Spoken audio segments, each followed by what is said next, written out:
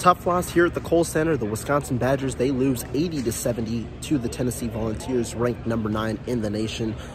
Really, this one wasn't a tale of two halves, but the first half, you look at it, the Badgers gave up 43 points. Tennessee shooting over 60%, over 50% from three. That's something that the Badgers just can't allow defensively. Greg Gard acknowledged it after the game. That's something they'll look to improve on, but they were in it. They scored 35 points in the first half and really remained in it up until maybe the 4-minute mark or so when Tennessee pulled away with the 64-56 lead and really kept it at about 8 points.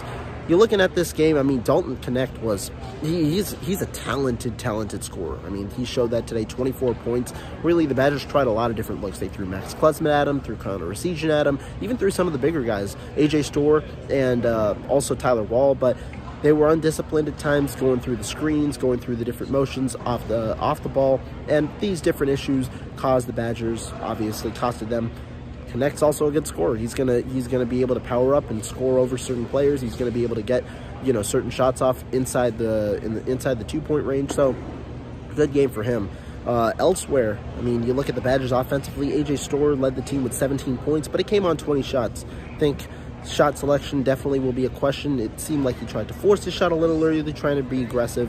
And it's good that the Badgers set the tone by being aggressive there. But I think, you know, when you look at some of the shots, there were certainly better opportunities probably the Badgers could have gotten elsewhere in the shot clock. So that's something that, you know, the Badgers will have to look at offensively. But they shot 41%, only shot 25 from three, and still scored 70 points.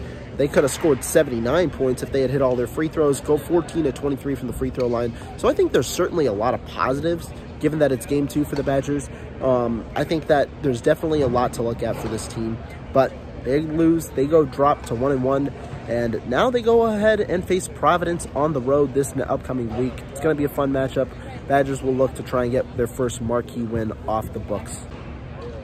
So tough loss for the Badgers, but stay tuned for all the content on Bucky's Fifth Quarter. We're going to be putting up Greg Gard's interview. We're going to be putting up all the different things that players said, and also a lot more tonight and tomorrow.